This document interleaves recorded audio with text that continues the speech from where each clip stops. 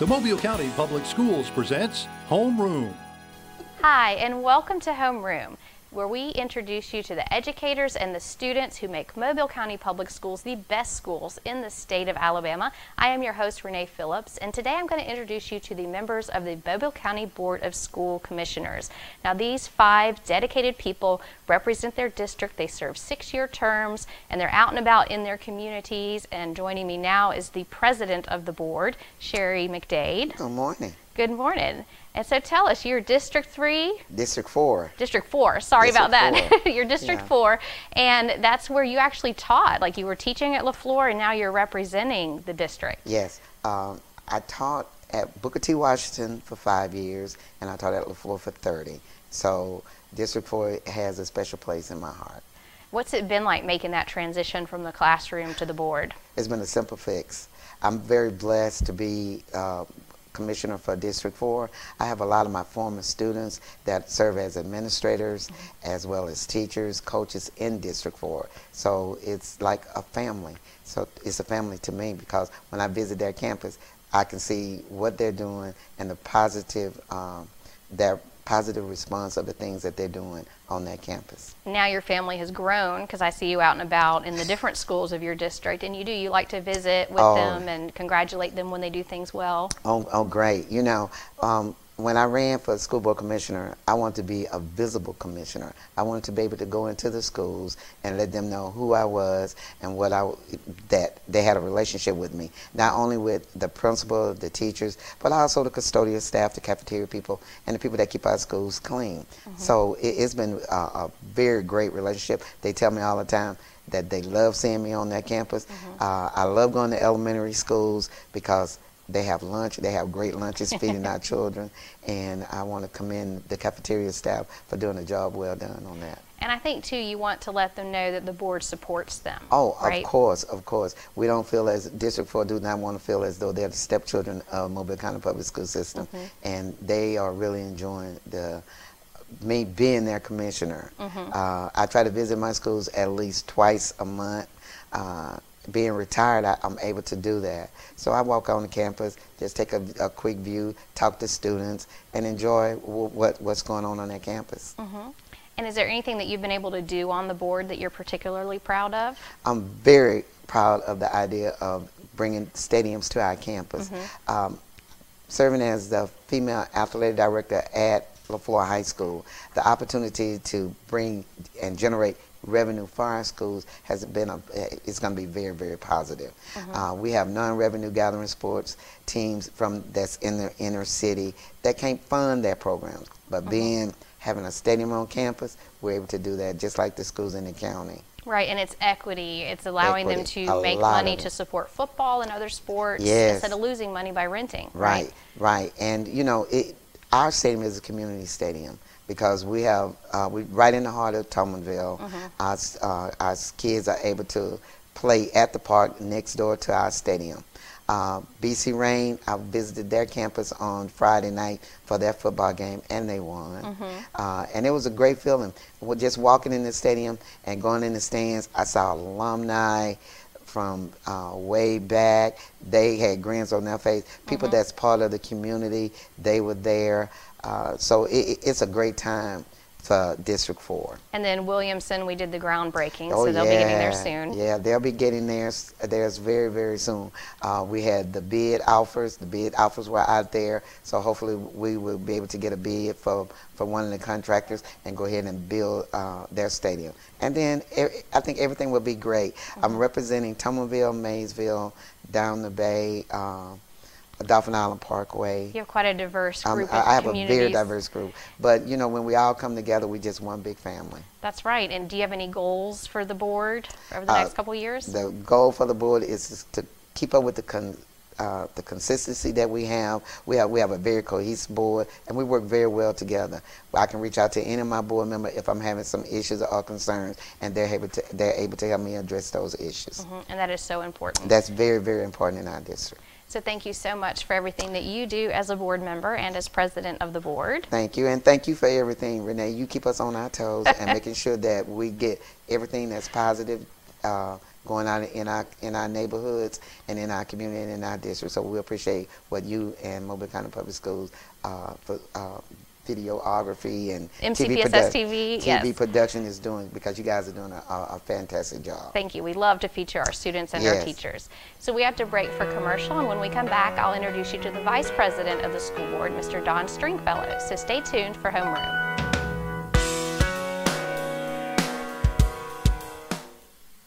Thank you. You're welcome. Ayla, hi. Oh, hi, Sierra. How are you? Good. How are things? Things couldn't be better. What do you mean? Well, I just started this new job as a school teacher with the Mobile County Public Schools, and it has been a life changer. Great benefits, the hours are great, and great students. Just overall, it's a great opportunity. Oh, wow, that sounds great. Yeah. I'm going to look into that. You should. For more information, visit mcpss.com/job opportunities. Hi, and welcome back to Homeroom. Today I'm introducing you to the members of the Mobile County Board of School Commissioners. And joining me now I have the Vice President, Mr. Don Stringfellow, and your district is District 2. That's correct. So tell us about your district. Well, it's a very diverse district. I cover all the way from Spring Hill, West Mobile, up to Tillman's Corner, and all the way to Dauphin Island, strangely enough. So it covers a pretty broad area. And that's a fun school to visit down there. Oh, it's wonderful. It's a great school, the Little Red Schoolhouse. Yeah, to go to school on the beach. Oh, man. And you come to the board from the classroom. You were a longtime educator in Mobile County Public Schools, a teacher, a principal. So what's that been like, spending so much time in Mobile County Public Schools? Well, this is my 50th year in education. I started out as a teacher, obviously, in 1973. And then I became an assistant principal, and then a principal multiple times over, and then the central office. And then I retired and decided to run for the school board, and this was my second term. So, you know, I'm an educator at heart, and that's what my interest is. Mm-hmm. And you bring that to the table, that academic focus, One right? of the things that has been beneficial is that most of the things that come before the board, I have a little bit of knowledge about it. Mm-hmm. You know, facilities and stuff are really important, and I'm lucky to have members of our board that know an awful lot about it and stuff, and I'm glad for stadiums and new buildings, and all of that's really important because that's part of it. But we are a learning institution, mm-hmm. and it's really important that we concentrate on that so that our kids graduate. And, you know, Mobile County, I believe this in my heart of hearts, that the health of our county, our area here, is dependent upon our public school system. Mm-hmm. Most definitely. And what I want, my ultimate goal is, I want parents to think of Mobile County and the schools that are here as their first choice. Mm-hmm. And you have to do that. There are a lot of things that have to happen with our teaching staff and our administrators and our parents, because mm-hmm. we can't do it all by ourselves like that. That's what all the research shows like that. Mm-hmm. And so my goal as a board member has been to really work toward ramping up academics, because that's real important. And also school security mm-hmm. is important also, because if you don't have those things like that, then you don't really have a chance to do your job well. Right, and you're really good at recognizing your schools, your teachers, your students for their accomplishments. I think that's extremely important. Every time that our students or our teachers or administrators do something, I mean, all of our board members do that, but in mine, I want to make sure they're recognized for it, because they go above and beyond, mm-hmm. and they need to be recognized. And what happens is that for students in particular, years later, they look back upon those accomplishments as something that's really important to them. Mm-hmm. And the same thing for our teachers, because we want a good teaching staff, and when you recognize good people, it's like when I was an administrator. When you got good teachers, you get out of the way and you let them do their job mm-hmm. like that. And all of the accolades that go with it go to them. Right. And I would like to say that I'm proud of all of our employees in the system, and that covers bus drivers to the CMP staff and our janitorial staff, because all of those are tied together. What they have to do, because they all make a difference. It really takes a village, and I know you were a former principal, Yes. and I'm always impressed with our principals as well, aren't you, with what Yes, they're ma'am. able to do in their Well, buildings? it's real important that we put the right person in at the right place like that, because that makes a big difference like that. And I think the one fundamental thing that an administrator can do, the biggest impact they can make, is if they, as an administrator, hire good people and recognize talent and hold on to them and nurture them and so forth, and then they'll do an outstanding job, and it makes our system better. Because like I said again, I want ultimately the parents in our district to consider our public schools first before they think of any other choice. And if we can get to that point, we know we've done a good Right, job. because we are all big believers in our public schools. They're doing a Absolutely. great job. That's absolutely the truth. Well, thank you for everything that you've done on the board and during your 50 years at Mobile County. We look forward to 50 more years, right? I hope so. So we have to break for commercial, and when we come back, I'll introduce you to Mr. Harwell, who serves on the Board of School Commissioners. So stay tuned for Homeroom.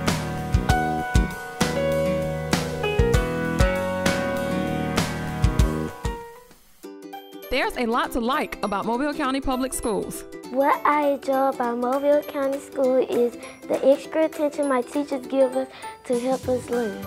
Teachers are liking their access to technology, and students are liking the quality of their education. I like the technology that's been incorporated into my education. And since 1826, you have trusted us to prepare your child for their future, and we like that. Mobile County Public Schools. We are learning today, leading tomorrow. Hi, and welcome back to Homeroom. Today I'm introducing you to the Mobile County Board of School Commissioners, and now I have Mr. Doug Harwell, who represents District 1. Tell us about your district. It's Citronelle, Sims. Yep, so you start out, my district is of the north part of the county at Citronelle, and it kind of comes down towards Airport Boulevard, you know, Moffett Road, down through Sims, and then it go back and catch Collier and Taylor White, Tanner Williams, that area. Then it goes down and catches O'Rourke. So it's just it's a large area. You have some of the biggest schools and some of the smallest. I do. Yeah. It's always interesting. What have you learned in your years on the board about the school system and the people? Wow, a lot. Yeah. You know, serving as a school board member, if you go back and read about being a school board member, it's a lot. It's a lot of voluntary time, really. I mean, we do get a little pay, but you do it for the right reason. I think all my board members I serve with, we do it for the right reason. That's the children and the school system, and you know, and support, you know, Mr. Threadgill and his staff, and I think if we do it for the right reason, we do a good job, and that's to care about the kids, you know, and to love them. So. Yeah. You're definitely putting in the hours, you're visiting the schools and getting to know everybody. Right. You know, and me personally, being at the ballpark for, I think I was at the ballpark for 7 years, and being around kids all the time, just kind of one of those things that was really good. I love to be around kids, you know, and help them the best we can, and help guide and lead them. So school board members, it's a great thing for you personally. And it helps you get to know the community really well. Right, right. And in my case, it's very diverse. I mean, you know, today's time that we live in, it's changed a lot out in the Sims and Citronelle and down in like all the way down to O'Rourke. It's been good. It was a learning curve for me to learn more about, you know, education. You know, the business part and construction and stuff like that, I understood, but just the education part to me is, I've learned a lot. I do know this, I always tell this, reading is success. And I think what the state's doing with reading on the education side, this is going to be really good for our community in a whole. Yeah, so. The Literacy Act, and then we're doing the literacy camps to get students up to their level they need to be.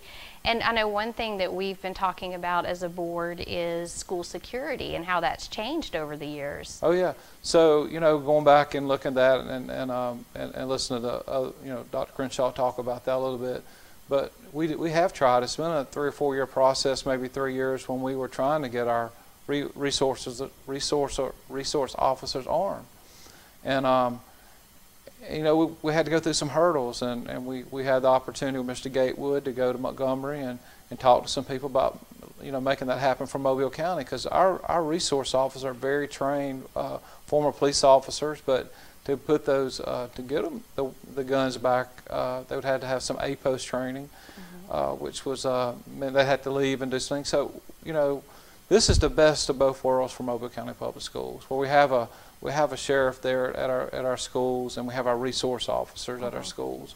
And you're right, safety's changed over the years. I going back and reading, and I know people don't, another aspect of this is back in 1962 and 63 when they changed, how, God in schools. You can still pray in schools. People get confused. You still can, but the way it has to happen is a little bit different. And what we've seen in public education and school buildings since that time is, increase of everything. Shootings in schools and all kinds of problems, and in our community. I think I was reading the other day, since that point, we had the divorce rates up 300%. So every aspect of that is led to where we're at with safety right now. And I would say this, just about that, having the sheriff there at the campus, and having the county as part of that, the sheriff's department, the school system, and in my district, our local police department, the city of Sims and Central working together. And this is a big benefit to me, and not only have our schools safe, another layer of that, but having those relationships with our children. Right. So when they see this sheriff in their school, he's not their enemy, he's their friend.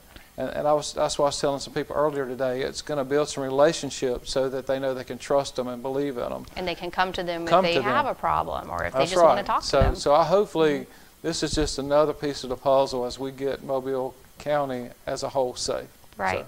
Well, thank you for everything that you are doing on the board and out in your community as well. We have to break for commercial, and when we come back, I'll introduce you to more of the Mobile County Board of School Commissioners. So stay tuned for Homeroom.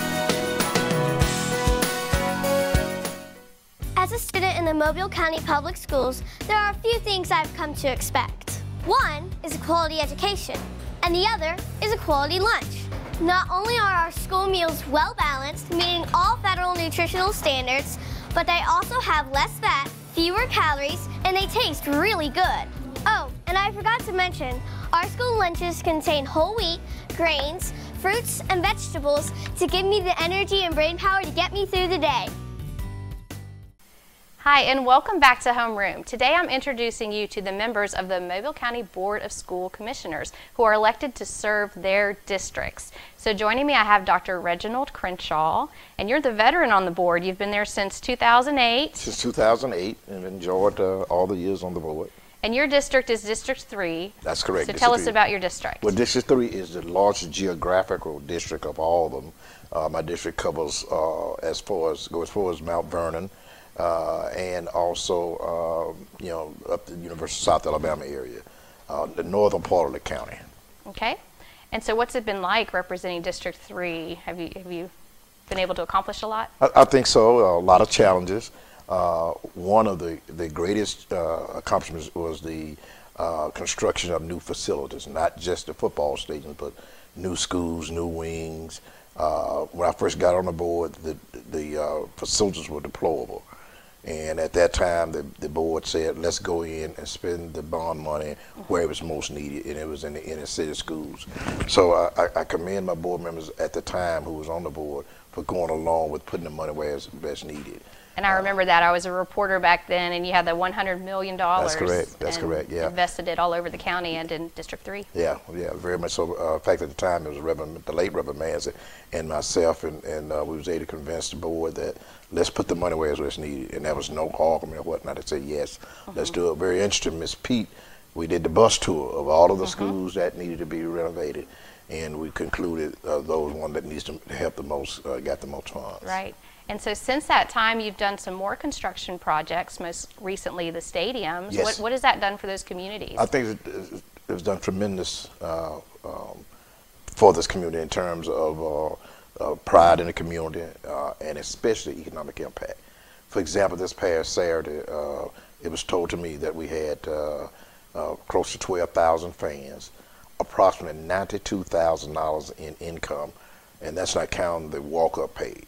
So that was enough funds to fund all other sports at Viger High School for the rest of the year.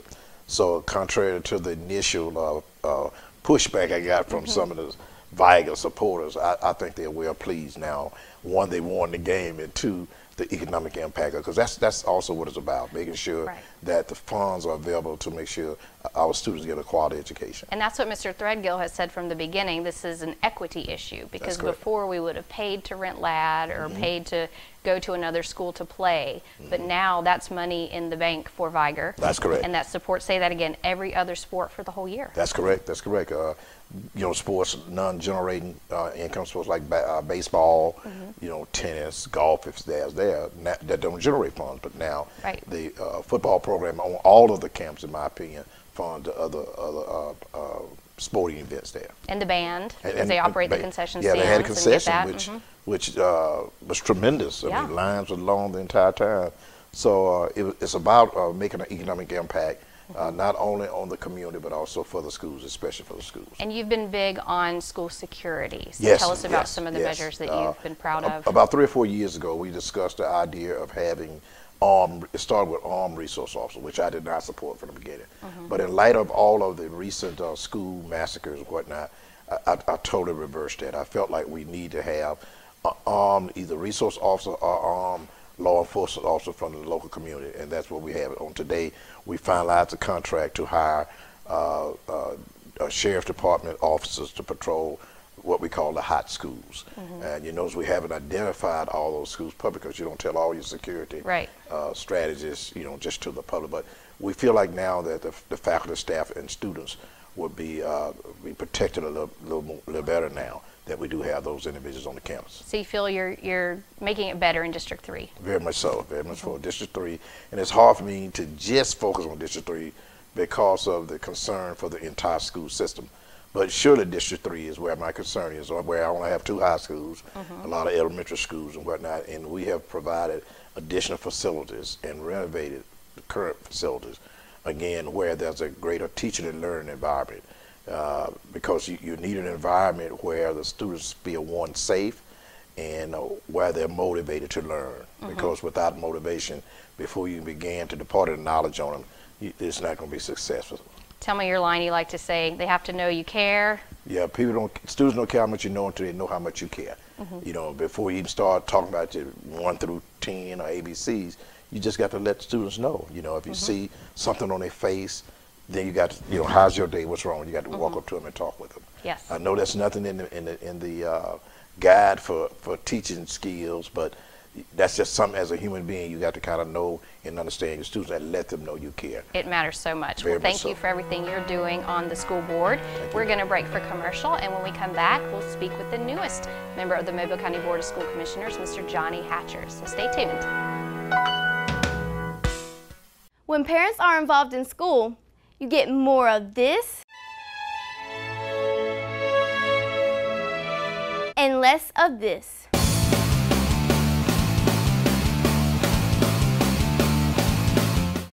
Hi, and welcome back to Homeroom. Today I'm introducing you to the members of the Mobile County Board of School Commissioners. And joining me now, I have Mr. Johnny Hatcher. You're the newest board member representing District 5. So what's it been like coming onto the board? Very interesting. A lot of what I thought it would be, some that I didn't think it would be. Building relationships with the board members has been great. Everybody has worked well with me, went out of their way, with the exception of Crenshaw. He bullies me. I've done called bully blocker twice to get nothing in, no help, no help. Little friendly bullying, right? Yeah, that's what it is. No, Crenshaw's great, love him, wonderful man. Every time I need anything, I've been able to call him. Miss McDade, same thing. Don Stringfellow. Of course, Doug and I have known each other a long time, so we have a relationship. But it's been great. It's a diverse board that everybody in their own right brings something to the table. They do. It's a very good board, I think, too. I think it is. And so have there been any challenges since you've been on the board, or anything different than what you expected? Absolutely. But we won't get into that. What we'll get into is the ability to work well with others and accomplish goals. Bringing in security for our schools was one of my platforms, And I'll be honest with you, I'm very proud of that. Doug Harwell, I think years back had explored doing this, and for whatever reason, it just got, kicked to the side. I don't think it was anything other than they just had so much going on. Right. You had COVID and everything else. Yeah. So kind of put it on the sidelines. But it was good to be a part of that and to help bring that to fruition. Right, and it's been a continuous cycle of improvement on the security, wouldn't you say? I would agree. Getting better and better every year. Look, I don't think anybody would argue that you don't want me teaching your children, but you definitely want me running, help run this system. I bring a lot to the table, construction. I've been, most of my life. I've been in management for 20 years now. I'm qualified to do what I do. I sit on other boards, and it gave me what I needed to fit in real well. And it's good to get that perspective and to bring that to the board as well. It is. Sometimes, and look, these guys do a great job, but they have their lives of their own, and I'm fortunate to be able to get out there. Don Stringfellow as well. Don Stringfellow will go out there to them schools, and he makes sure, he's out there all the time. My daughter attends one of his schools, so I know how often he's there. He does a really good job. Miss McDade as well, and I learn from them. Get out into the schools, learn your schools, learn your constituents, and do what's best for the parents, more importantly, for the children. So what have you learned about District 5, being out there and about? Football. Everybody loves football. Yes. I've got Bryant, I've got Baker, and I got Theodore. Bryant and Baker, Theodore and Baker played Friday. I went to the Baker's pep rally and committed to be a Hornet on Friday night at their stadium. And for the first half, I did really well. For the second half, I snuck over there to Theodore's side, and then by the third quarter, I had to leave due to illness. I was sick of watching it.